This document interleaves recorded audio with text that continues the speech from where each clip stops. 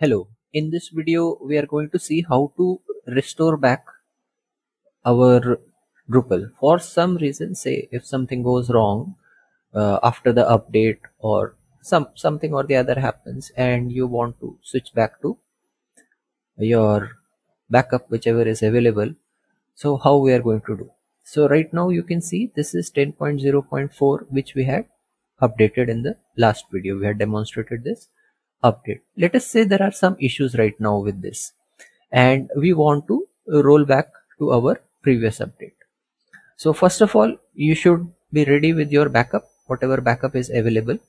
And if you know the database name, password, etc., good enough. Otherwise, if you have forgotten that, there is another way to find that out. So let's get started. Let's assume that this is a bad update. This did not work. So what we are going to do? Okay, so here this is where our Drupal installation is on the server or local machine. This, yeah, I have still not deleted these files just for understanding purpose.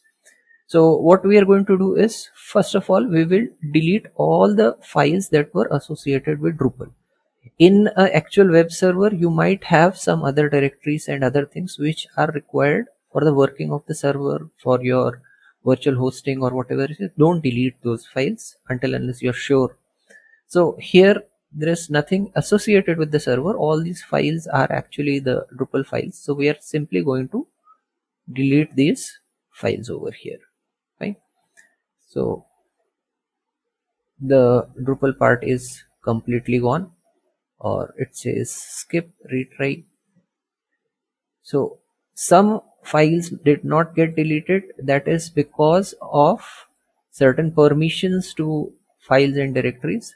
So what we are going to do is, some files are not getting deleted, so I will just change the permission and delete these files completely.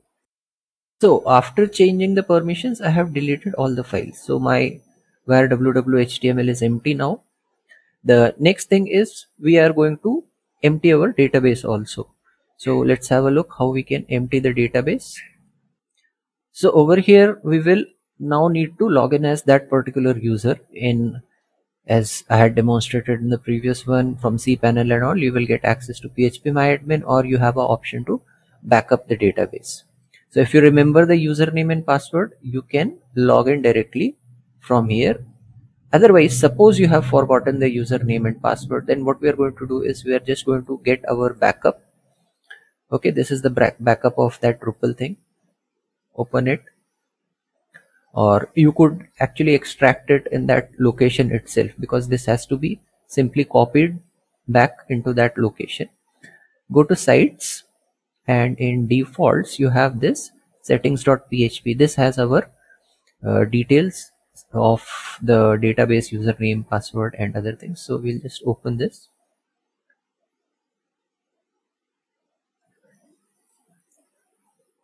And here you can see this is the settings.php file, and somewhere there is a PHP array which has the details of all these things. So let's have a look at it, and that information we will use to log in into our database. So here you can see this is the settings over here.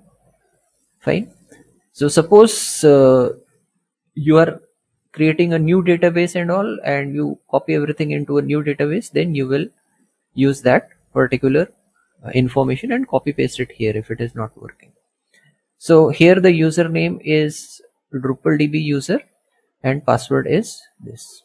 So we will copy this and we'll try to log in into our database. Okay, so we'll paste this Drupal DB user, and let's say we'll try to log in. So here we are logged in and our database is here. Now what we will do is we'll delete everything from this database. So what we will do is we will select all these files, right? So check all. Okay, so we have selected all the files, and with selected we will just drop these tables. Okay, so here it says yes. So here we have deleted all the files. Now what we are going to do is, with this database selected, we will import our database into this. Fine. So with the database selected, go to import, and from here you can browse and select your database wherever you have stored it. It's in dbsql.gz format, and I'm going to say OK. So this gets uploaded over here. Fine. And now simply say go. So this can take a bit of time, dependent upon what is the total number of rows, columns, and how much data you have stored. So this can take a bit of time, so be patient about that. Okay, so here it says import has been successful, or import has been successfully finished. So many queries executed, and you can see all the tables are now back. So our database is copied, and the next thing that we need to do is we need to simply extract all these files. Since my this thing is already open, what we are going to do is we will say extract, and it will ask me where to extract. We will simply go to other locations, computers, basically our document root. Here I want it to be extracted, so let's extract it here. Okay, so this is getting extracted. Now dependent upon what interface you have, just get them extracted. Fine, this is done. Let's go to the